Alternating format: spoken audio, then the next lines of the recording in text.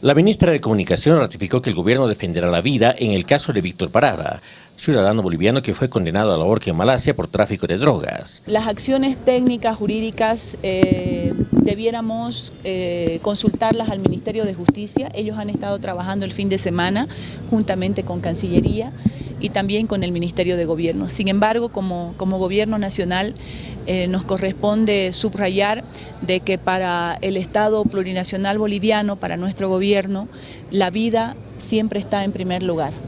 El diputado Wilson Santamaría afirma que se deben tomar acciones diplomáticas. Pidiendo que nuestra representación consular en el Japón, que es la que está más cerca, nuestra embajada pueda trasladarse, ver su estado, sus condiciones de salud, la vigencia de sus derechos e iniciar las gestiones para ver de que logremos una conmutación de cumplimiento de sanción, ¿no? La Cancillería boliviana analiza el caso a través de la misión diplomática en el Perú, donde se encuentra la embajada más cercana de Malasia.